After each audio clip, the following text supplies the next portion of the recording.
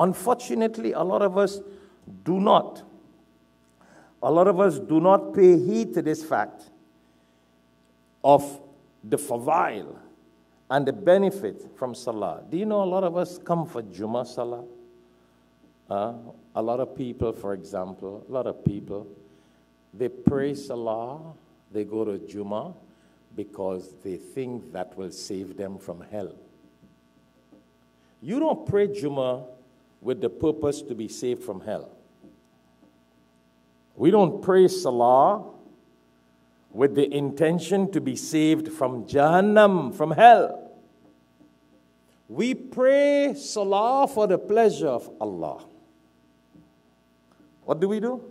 We pray our 5 times salah. We come for Jummah for the pleasure of Allah because Allah commanded prayer. Prayer was not designed for you and I to say, oh, that's how I'm going to go Jummah today. I don't want to go to hell. I don't want to go to hell. No. Not going to hell happens to be one of the bonus in praying salah. When you pray your 5 times salah, when we come for Jummah, when we pray salah that Allah has designed 5 times a day to provide our sustenance, to give us all the blessings, the barakat, one of the perks and the bonus is that we are saved from Jahannam. But the purpose should not be praying salah so we don't go to hell. Many times we miss that point. A lot of people give zakat, and I really don't want to get into zakat because then we'll go to a different topic. A lot of people give zakat because they're scared of the punishment of not giving zakat. But that's not even the purpose of giving zakat. That's the consequences for not giving zakat. The consequences for not giving zakat happens to be such and such punishment. But what is the meaning of zakat? Zakat means purification. So the purpose of giving zakat should be for the pleasure of Allah, of which Allah purifies our wealth. Allah protects your wealth. Allah protects you from different things. That's why zakat really means purification. Purifies the wealth, protects the wealth and you and everything.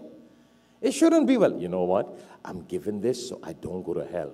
You know why a lot of people only give the basic or even less than what they're supposed to give? Because they are just trying to scrape through hell. Let me just give my 2.5% so I don't go to hell. Oh, we got to give zakat, we don't go to hell.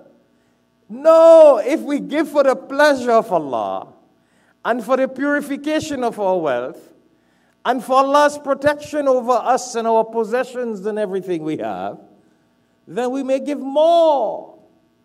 The mere fact that we calculate the least, it's all about an IRS kind of thing. Do you see people paying IRS more than they're supposed to pay? Do people do that? You just pay what the accountant says to pay so you don't go to jail. Fahmt?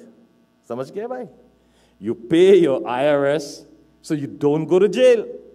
And then we do the same thing with the zakat. We just give zakat so we don't go to hell. But it shouldn't be for that purpose. It shouldn't be. So back to the salah. The salah should be for the love of Allah, the pleasure of Allah. And by doing that, Allah saves us from problems and trouble and difficulties. And it's a solution. It's a solution to our problems. Hear what Allah subhanahu wa ta'ala says in the Quran in Surah Baqarah. And you hear this verse all the time. But do we contemplate and ponder over it?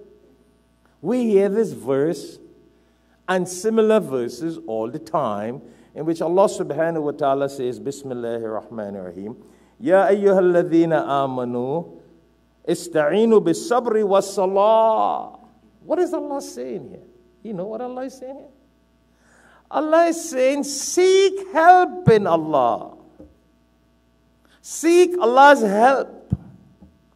You want success? You have a problem?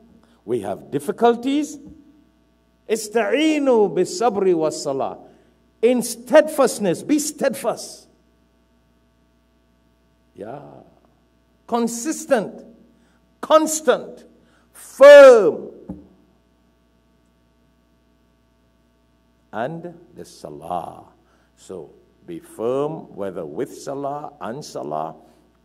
And that is what we need to be consistent in. Otherwise, we have a tendency of not turning to Allah for what we want. And then what happens? What happens, my brothers and sisters? We turn to people. Why do you think Islam forbids begging? That you don't beg people. You don't beg human beings.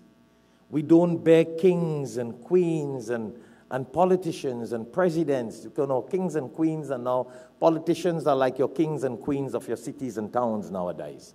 They're your masters and your mayors and your commissioners. You see,